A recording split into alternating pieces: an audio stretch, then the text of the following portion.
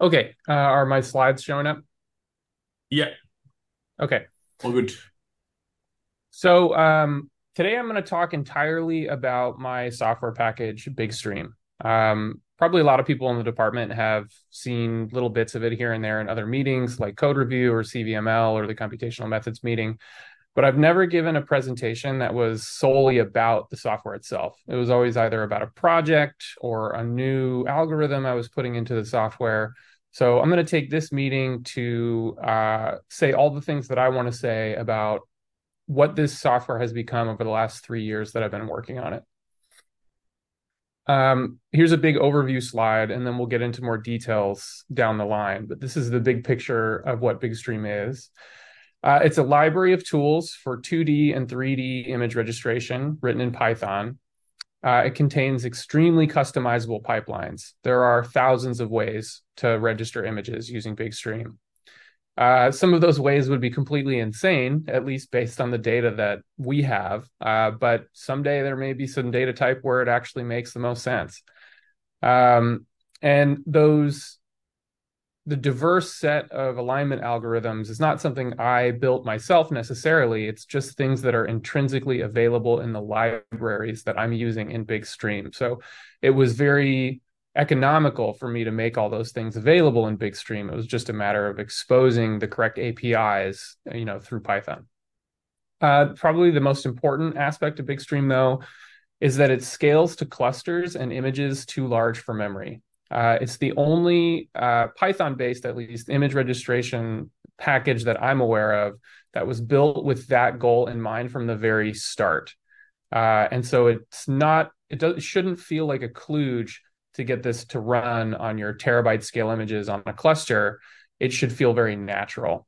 Whereas with a lot of the more popular C++ image registration libraries that are used in the medical imaging field and that are also sometimes used in microscopy, like CMTK and ANTS, getting something like that to run on a cluster is kind of a pain in the neck. You have to write a lot of bash scripts. You have to communicate using files on the file system, and it just doesn't feel very natural. So Bigstream was originally part of the EasyFish project here at Genelia. That's where it really got started. I've used it for a lot of other things, and I'm going to talk about those other things in some future slides. Like I said, it's in several publications already. And then it's currently being used in projects here at UCLA, MIT, Chinese Institute for Brain Research, a biotech company in Silicon Valley, Harvard, the Allen Institute. These are just the projects that I know about, but based on the GitHub statistics, it's definitely being used in other places. There are a lot of people I've never talked to or I don't know anything about them who've posted questions and a few pull requests and stuff like that, which is makes me feel really good. And that's another reason why I want to talk about this software for this meeting is I think that this year and next year are the years where it turns the corner and starts really picking up community adoption. And eventually, hopefully, it's not entirely in my hands. It would be very nice if there was a small developer community supporting it so that I'm not having to do all the troubleshooting and all the feature additions and things like that. It's been used on data from multiple organisms, fly as well. I haven't published a paper or been part of a project that's gotten that far with fly, but I have registered some fly data for some people who've just come to me for help. And then the real contribution from a software standpoint of Bigstream is that it combines simple ITK and Dask to scale all of the algorithms in simple ITK to cluster size problems. And then it also contains the logic to smooth those things back together. When you parallelize something over the cluster, you're doing a bunch of independent computations, and then they need to be reconciled into one object. And Bigstream contains all the logic for doing that as well. To elaborate a little further on that, I like this analogy lately. If Bigstream was a car, simple ITK would be the engine. It contains all the key image registration algorithms that are used in diverse ways in Bigstream. So rigid alignments, affine alignments, deformable alignments, and then, like I said, thousands of ways to do those types of alignments. You can change how the optimization is done. There are like 5 different types of gradient descent. There are non-gradient based optimizations like evolutionary optimization, the amoeba algorithm. There's second order optimizations like I always forget this acronym, Broyden, the BFLGS or whatever it's called. That's a second order optimization like Newton's method. And then in addition to the simple ITK ones, which are like 95% of the alignments available in Bigstream, there's some non-simple ITK ones available as well, like feature point extraction plus ransack, and then random affine search. And those aren't available in simple ITK, I think primarily because most of the motivating examples behind the development of ITK were medical imaging data sets. And those are usually very, compared to what we collect in microscopy, smooth images. So, like MRIs of the brain or X rays of the chest, CTs of the abdomen. These contain, relative to what we collect, a large, a relatively small set of big, smooth things. But in microscopy data, we usually collect a huge set of small, non smooth things, cells versus organs. And these algorithms, like feature point extraction plus ransack, are much better suited for that type of data. But that's why they're not in simple ITK. That's another advantage, I guess I would say, of Bigstream is that it has all of this stuff available. And when you combine them, you can do some pretty interesting things. Okay, so if simple ITK is the engine, then Dask would be the transmission. It takes the power of those registration algorithms and routes it in parallel to whatever resources you have, whether it's a workstation or a cluster. And at least implicitly, any cluster manager that's supported by Dask and Dask Job Queue can be used in Bigstream. And that is it has pretty good coverage of what's out there, I think. It includes some cluster managers I've never even heard of before, like Moab. I don't know what Moab is. I don't know what types of institutes it's used at, but like the major academic ones that I know about, like SGE, Slurm, and LSF, are all supported. So if simple ITK is the engine and if Dask is the transmission, then Bigstream is trying to be the rest of the car. It wants to connect the engine to the transmission, route simple ITK registration algorithms to parallel resources. It wants to be used in diverse ways, to make an arbitrary composition of many different types of alignments from different libraries, even possible, even with one function call. And then it builds those things into really specific application areas, like the original idea behind it, distributed piecewise alignment for massive images. You want to register two data sets that are both huge, so you break it up into blocks over the spatial domain and align each of those blocks independently, then stitch it together. But now it also has motion correction, which is a related thing. It's just instead of breaking two huge 3D data sets up, you're breaking one huge 4D data set up, and you're just breaking it along the time axis, and you're registering each frame, each time point to a common target. And then stitching.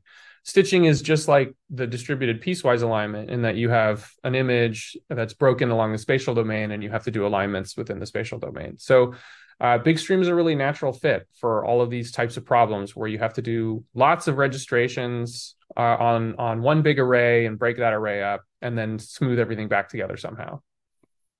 Okay, here's an outline for the rest of this presentation. I'm going to talk about the Bigstream package and module design, like how the algorithms and the pieces that they're built out of are organized. My goal is to try to convince you that it's a really accessible modular package, that there's sort of different entry points into the hierarchy of functions in this package, and at each one of those entry points, there's a set of users who are trying to be served. People who are doing simple, small in-memory registration will be happy with Bigstream. People who are doing big out-of-memory registration on clusters will be happy with Bigstream. People doing motion correction will be happy with Bigstream. And I want to show that that there's an entry point into the package for each of those communities. Then I'm going to talk about the alignment functions and the alignment pipeline, getting more specific into the API for a couple of the key functions, and then the distributed versions of those functions. So what if you want to run these things on a cluster? And then I'm going to talk about projects that I've been a part of that have used Bigstream within the last year. And then probably what I think is the most important part of the presentation, which is much needed further work, because I'm obviously trying to sell you on this software. I've worked really hard on it. I think it has a lot of value, but there's some critical things that are not good enough about it, and that I really would like to either get help with or convince people that it's worth doing that work, so that I can support an even larger number of users and have the software be even more self-supported and autonomous in the future. Okay, so let's talk about the package and module design.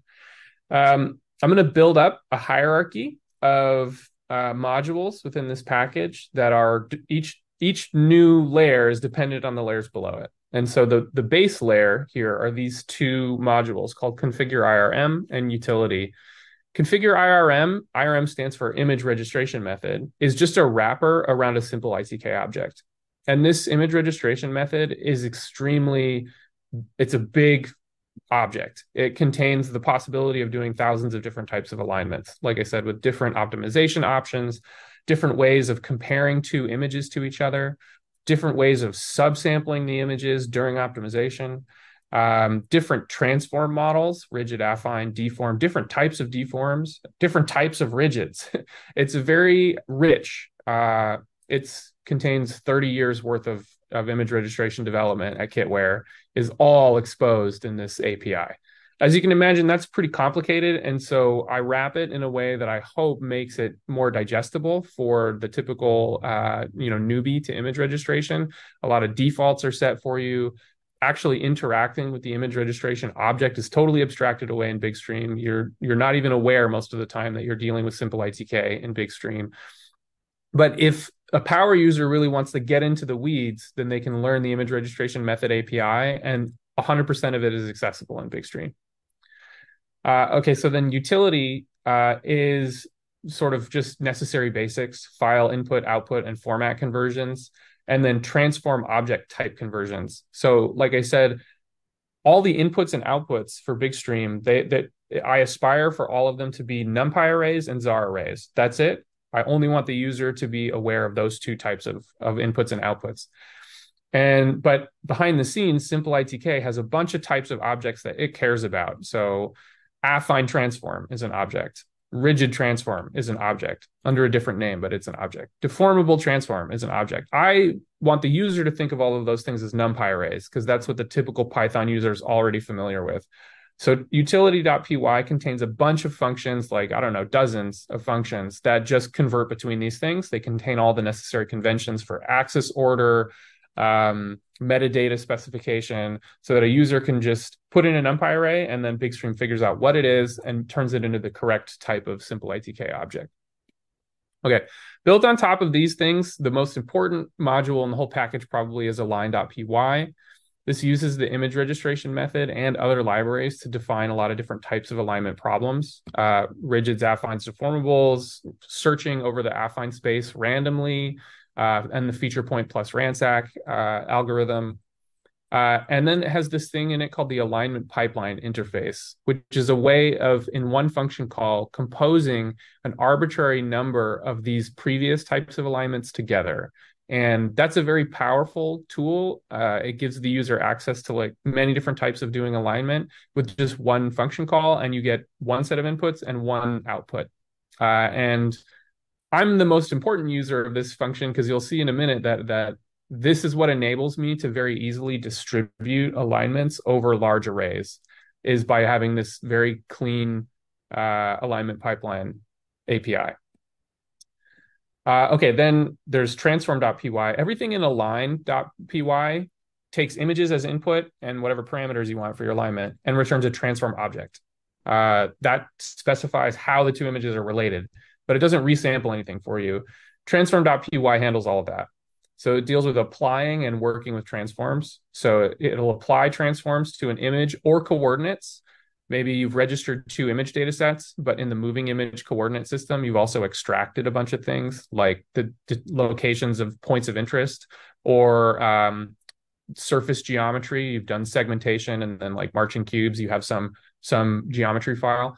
All of those things can be transformed using transform.py. It composes transforms together. Maybe you've done multiple alignments in Bigstream. Maybe you've done alignments in other software packages as well. Big Stitcher, Big Warp. All of these things, these transforms from all of these packages should be, with a little bit of effort, digestible into Bigstream, and then are compatible with Bigstream transforms. So they can all be composed into one transform object if you like. And inverting transforms. Inverting affine matrices is trivial. In fact, there's no function in Bigstream for it because there's already one in the linear algebra package for NumPy. It would be silly and redundant to just wrap it. But inverting deformation vector fields is non-trivial. That's a complicated numerical algorithm with iterations and bounds on precision, and that's available in transform.py as well. And then the last thing on this layer of the hierarchy are these three kind of side things: features, level set, and metrics. These aren't registration related per se. They're just useful tools for helping make registrations easier, faster, and better. So functions like blob detection, which is what I use for feature point extraction when I want to find like a bunch of the cells in the image and then use them as feature points to compute an alignment. Foreground segmentation, which is really important for distributed alignment on big images, because you don't want to waste any compute resources on portions of the image that don't contain foreground. If I do whole brain zebrafish all the time, and 60% of the imaging field of view, approximately 60% of the imaging field of view, is just background. And that's because of the shape of the zebrafish brain. It's not a rectangle. So you use the minimally inscribing rectangle, you still have a ton of background. And we don't want to waste any time cutting that background up into little cubes and sending it out to our distributed resources just for them to come back and say there's no data here. We just don't want to try to align them in the first place. So foreground segmentation can be really important for these types of alignments. And then metrics contains a bunch of image metrics that are not in simple ITK, ways of comparing two images to each other that indicate how well aligned they are or not. There's a good set of those in ITK, but there are a few I've come up with that are kind of weird and like special for specific circumstances that I've had to build myself. Okay, now these purple ones. So like taking a step back, if you just want to work with the simple ITK registration method, you can use confirm IRM on its or configure IRM on its own. Or if you just have a bunch of simple ITK stuff and you want to learn the conventions for how to go between simple ITK objects and more intuitive representation of the data in NumPy, then utility is a good package to look at, or a good module to look at. Everything in green is if you're just doing stuff in memory. I have 2 images of the zebrafish brain or 2 images of a chunk of mouse cortex, and they're small enough to fit into memory. You can work with Bigstream and only ever use these green ones, and you'll be very happy. But if you want to do really big data stuff, then you'll need these purple modules. So piecewise align and piecewise transform are the distributed analogs of align and transform.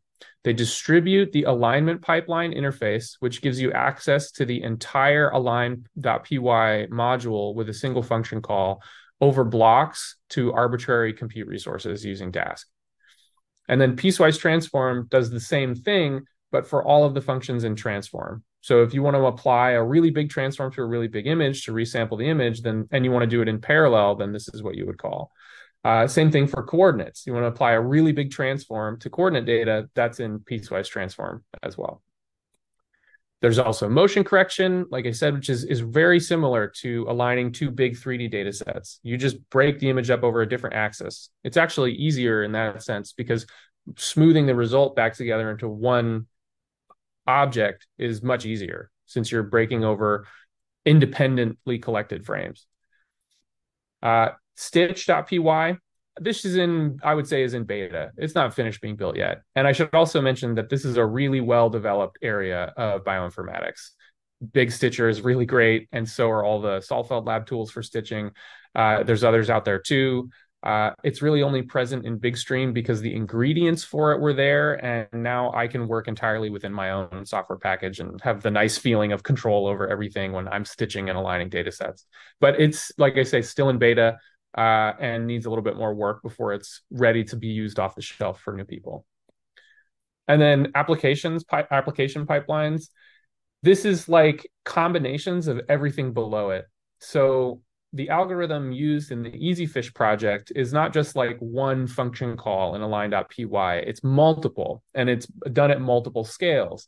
We do easy registrations on low resolution data, followed by harder registrations on high resolution data.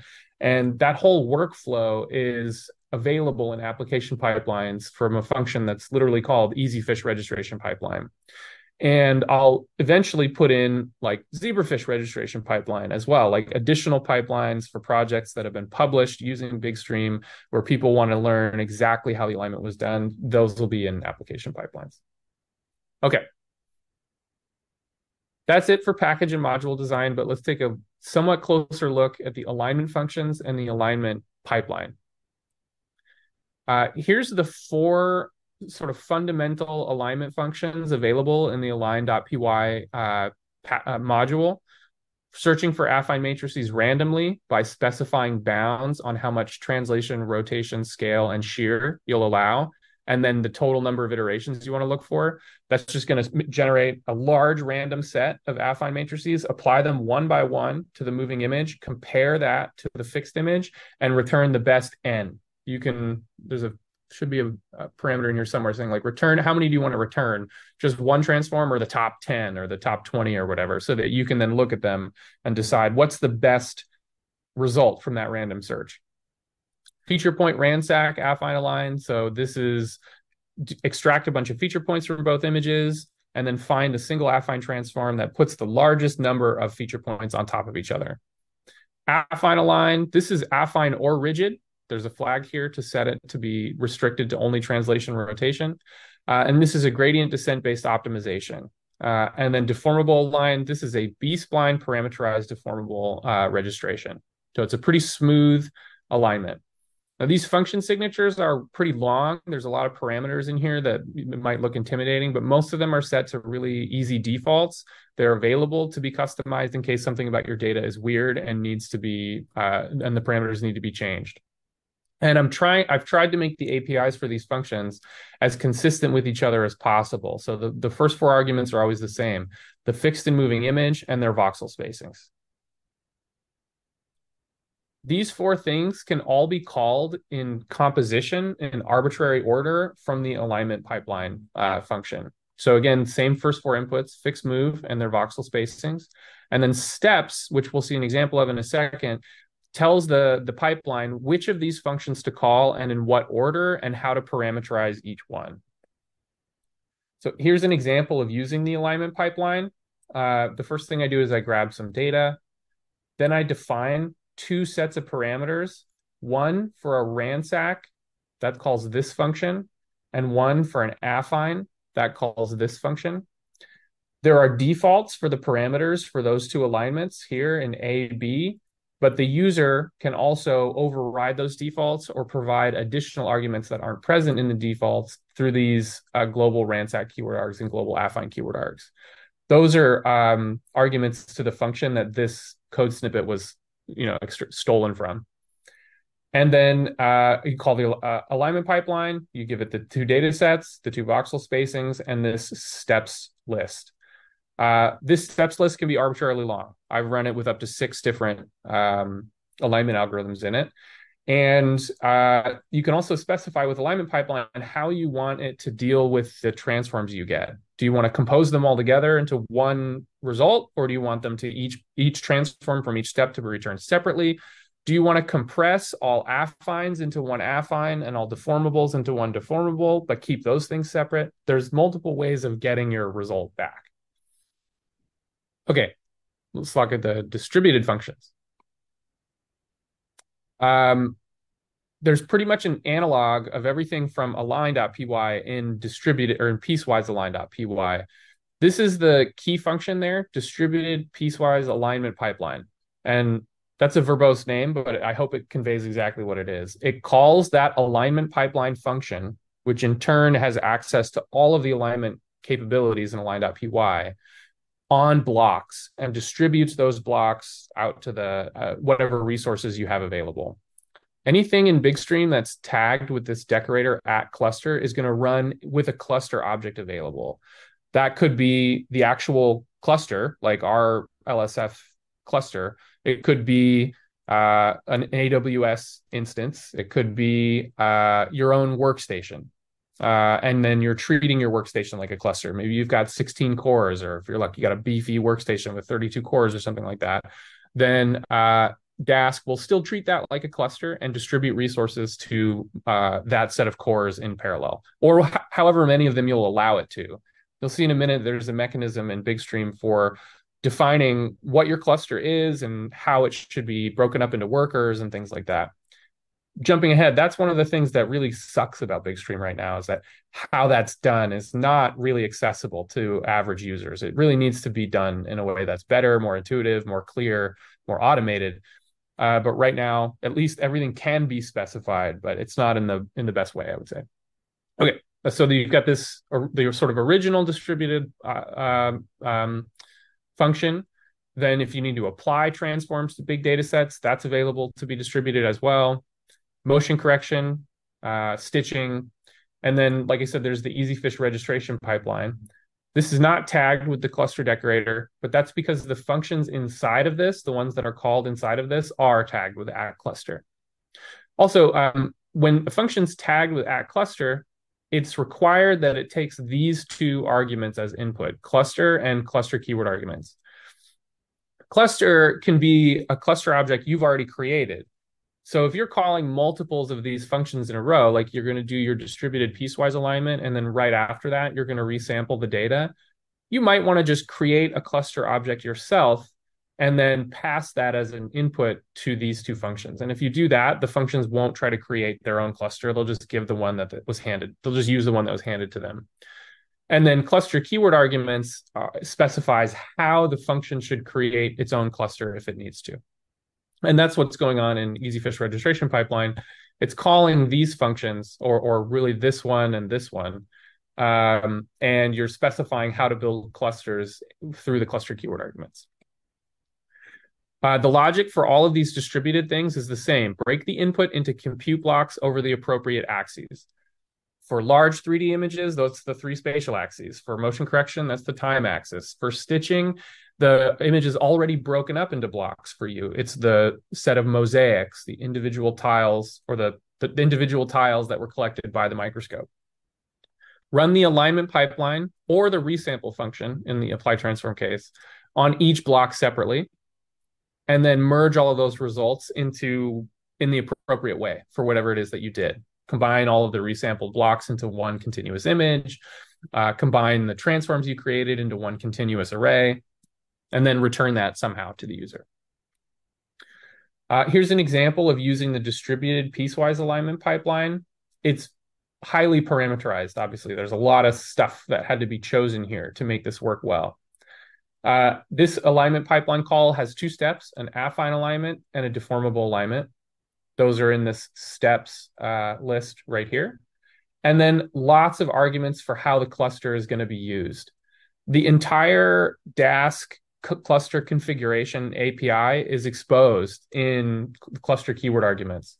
So you specify like obvious things like how long you want your workers to remain alive minimum and who's going to pay the bill, how many CPUs a worker's made out of, how many threads a worker is allowed to run concurrently, the minimum and maximum number of workers you'll allow at any time. This cluster is going to adapt automatically during the computation based on how much work it's given. So you're going to submit a ton of tasks to the cluster, and it's going to go, okay, I need at least this many workers, and I can go up this high.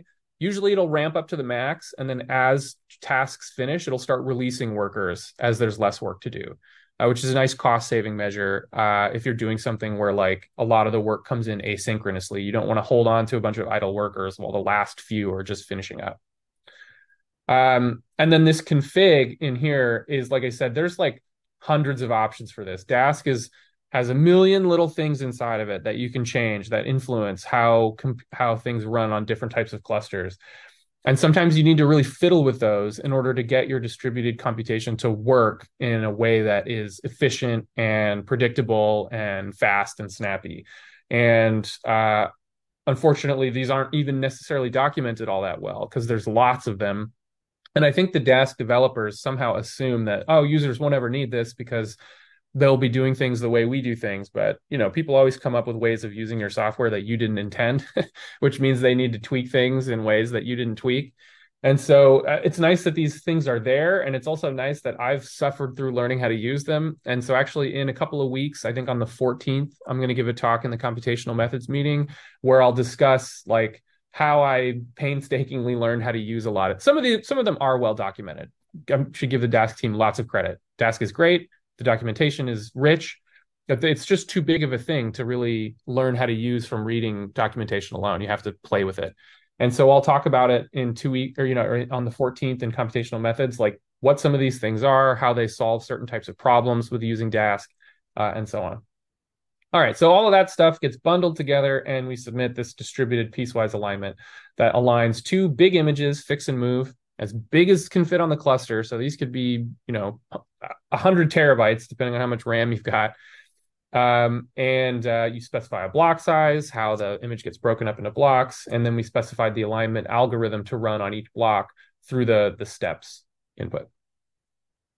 Okay, that's it for code. That was a lot of slides with just a bunch of text on it. I was trying to convey sort of the logical organization of Bigstream, trying to keep it very accessible at different layers of the hierarchy, using just the fundamental things, just the in-memory alignment size things, just the distributed things, or going all the way up to custom pipelines like motion correction or the EasyFish pipeline. I'm hoping to support people at every layer of that hierarchy.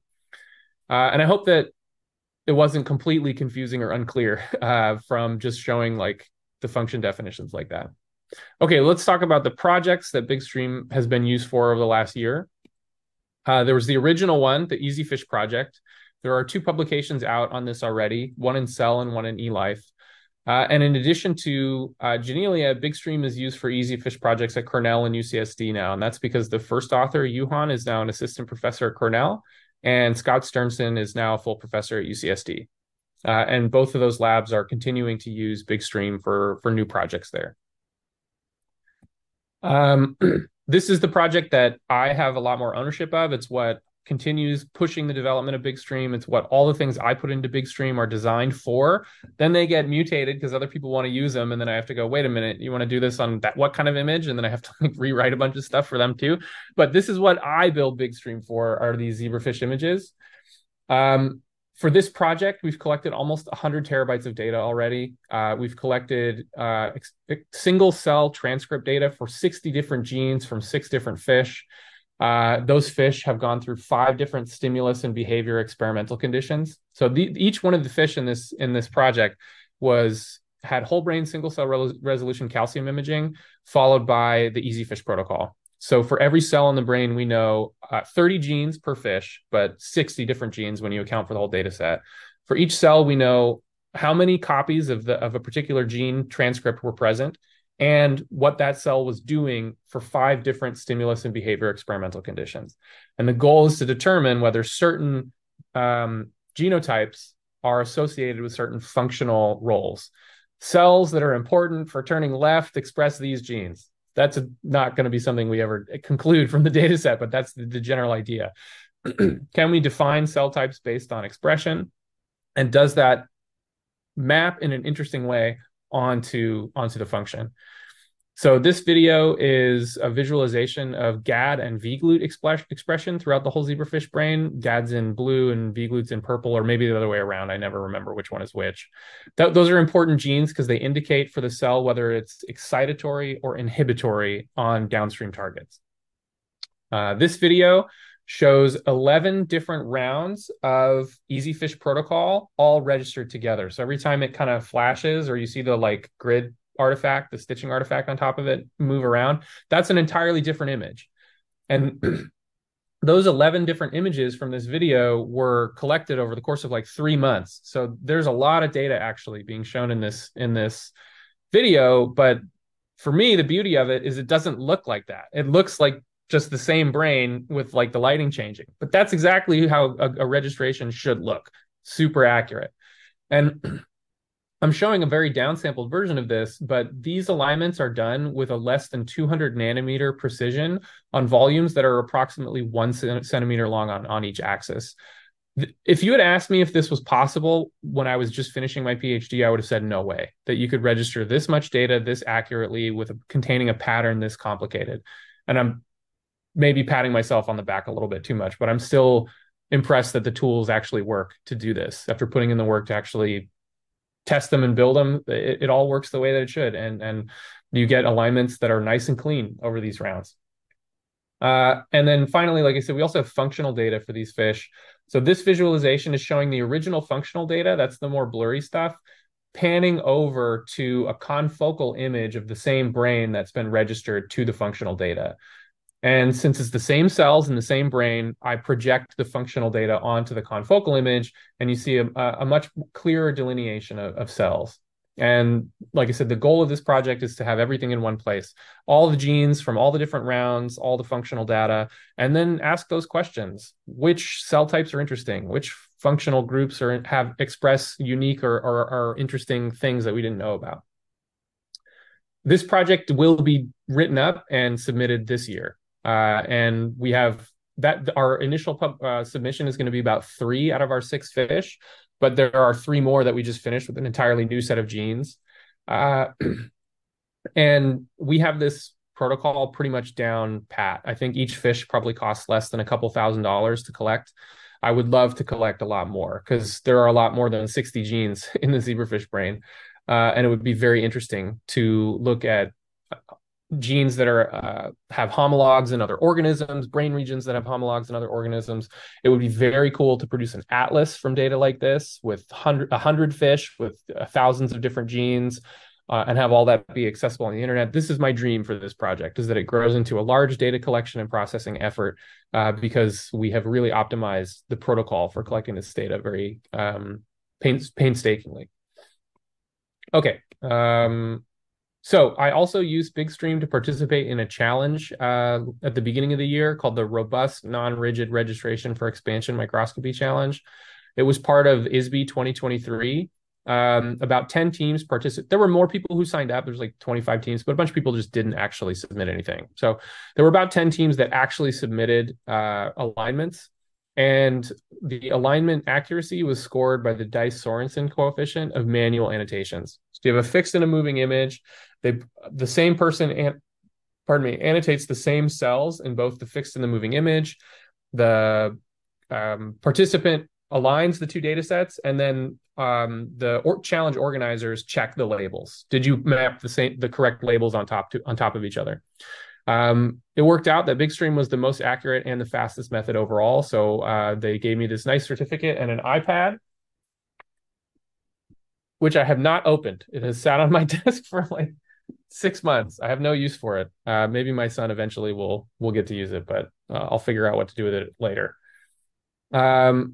Okay, so another project that I've used Bigstream for was a collaboration with the Zapersky lab at UCLA. Dr. Zabersky, who I don't know his first name, unfortunately, is an HHMI investigator, and a lot of Janelians have matriculated to his lab, actually. When you look at his lab personnel page, I recognize a few faces. But they approached Conrad initially because they had some data they were using in the EasyFish pipeline, which contains Bigstream, that they were unable to register. So I did the registrations for them using Bigstream directly. I did a proof of concept alignment, which only took maybe 3 days, and it's only accurate enough to prove that like Bigstream can solve your problem. And if you really want to make it super accurate, you should learn the software to a higher level of understanding and improve on the result that I've given you. This is how I want to interact with external labs to Janelia. I don't want to solve the problem for them. I want to show them how to solve the problem themselves by getting them 90% of the way there and seeing them do the last 10%. And that hopefully gives them enough training in Bigstream to then solve their next alignment themselves. This alignment was 3 different steps: a global affine, local affine, and local deformable. And in each case, I'm using the alignment pipeline interface. You see this steps argument being defined in each case to execute the alignment. Another project is at the Chinese Institute of Brain Research. Rong Gong was I guess, postdoc in Scott Sternsen's lab, and now she's a group leader at the Chinese Institute for Brain Research. They sent us a sample that is really unusual in the sense that it's very, very thin. There are only 52 slices along the Z axis, but thousands of voxels along the X and the Y axes. So for expansion microscopy data, that's really weird. They did it as a test. They didn't want to image huge samples. They want to just collect a quick image. So they only collected 52 slices. That's actually smart, but I never predicted it. So I had to do some additional modifying of Bigstream in order to get this alignment to work up to proof of concept level. But I've sent that back to them. I probably should interact with them a little bit more soon and see how things are going and get back involved. but at least they have one example of how to successfully do this alignment in Python script form that they can jump off from. There's also the EasyFish Nextflow pipeline, which is entirely Conrad and Christian's work. I'm really grateful that Bigstream is even a part of it. Christian put a lot of work into keeping the EasyFish pipeline. I'm constantly adding stuff to Bigstream and fixing bugs and things like that. And it's probably galls Christian a little bit that like stuff's always moving around or changing. Because it would be great if this Nextflow pipeline was like more firm and versioned, and it's hard for me to work that way with Bigstream, although I'm learning and getting better at it. But this plugs Bigstream into a workflow that also includes stitching, cell segmentation, spot detection, and spot to cell assignment. And the goal is to support people doing expansion microscopy, just like in the EasyFish publication, so that they have one chunk of software that can handle almost all the processing they need, which is really generous of us to offer because it's hard software processing. We're talking about terabyte scale images, working with clusters, running complicated algorithms. It really takes a full-time computer scientist in your lab to make that stuff successful, or a really good software product like the EasyFish Nextflow pipeline. Here's all the Bigstream users that I have worked with in the last year. I guess Conrad and Christian should be on this slide too, but they're here and they're here. But like I said, I think there's more because of the GitHub statistics. Somebody from the Allen Institute accidentally submitted a pull request to my Bigstream repository.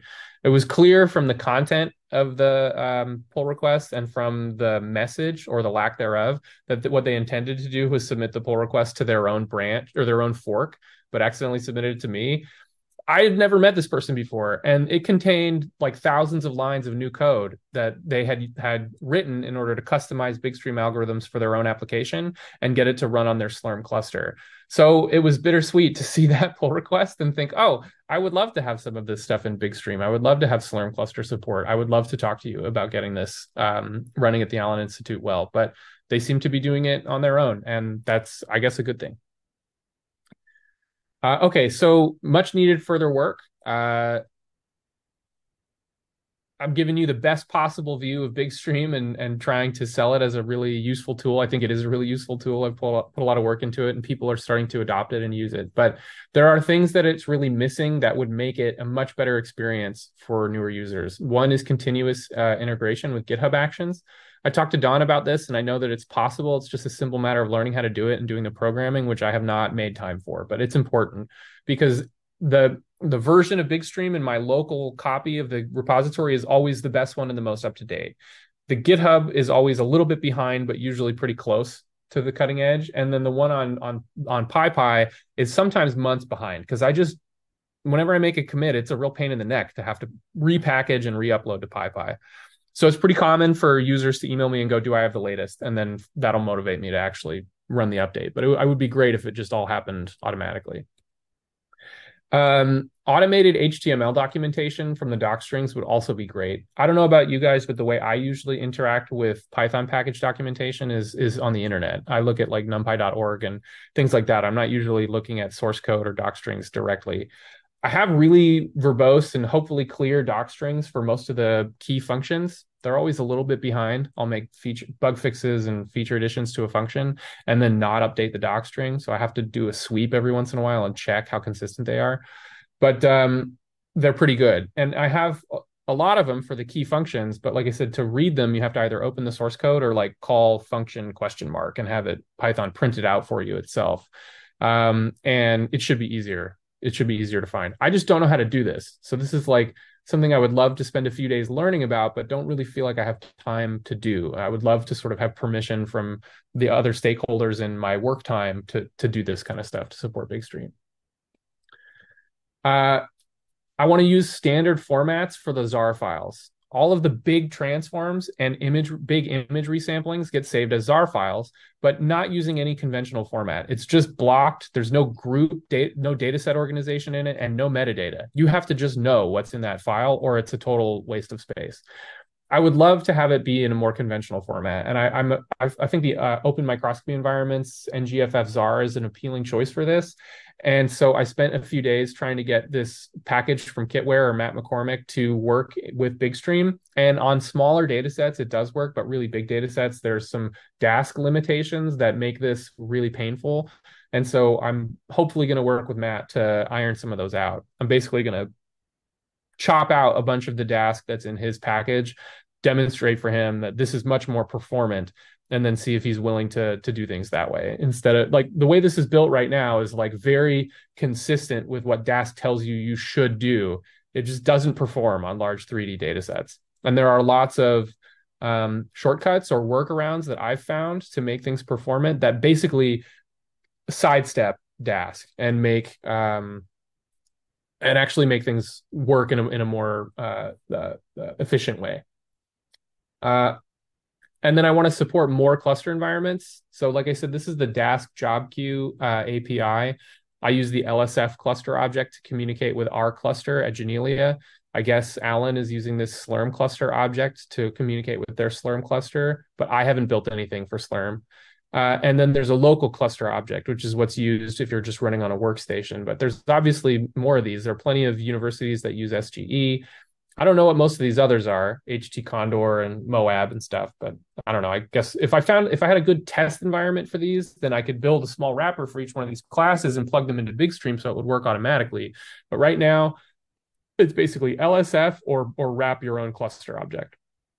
And it would be nice to automatically support more of these so that users don't need to do any coding at all to get it to run on their own cluster. And the last one is a more intuitive design for specifying the compute environment. You saw this nasty block of red code with all these DASC config options and stuff in the example I showed for the distributed piecewise alignment pipeline. The way that all this stuff is specified right now, you have to be knowledgeable about your cluster. You have to be knowledgeable about your the problem you're solving, how much RAM you're going to need, how big are each block in terms of gigabytes or megabytes that you're breaking the image up into.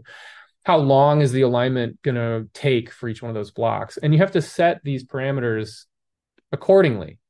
Even before that, you have to know if you're running on a workstation or a cluster. And this cluster keyword args looks very different in those two contexts, as you can imagine. The specifications you need to run on your workstation versus running on a cluster are very different. And this system is really bad. The only reason it works is because I know what I'm doing, and then I have to teach people so that they know what they're doing. But a lot of this stuff could be done automatically by just inspecting the inputs. Oh, the image is this big. The specified block size is this big. That's approximately this many gigabytes. That means each worker needs this much RAM. All that stuff can be programmed. It's very logical. And to really support users without forcing them to learn more about their cluster, part of me likes that. You should learn. You should learn some computer science and some HPC. But without having to force them to do that, it would be nice to take some time to make this easier to do for downstream users. Okay, that's it. That's everything that I wanted to show you. I'm done.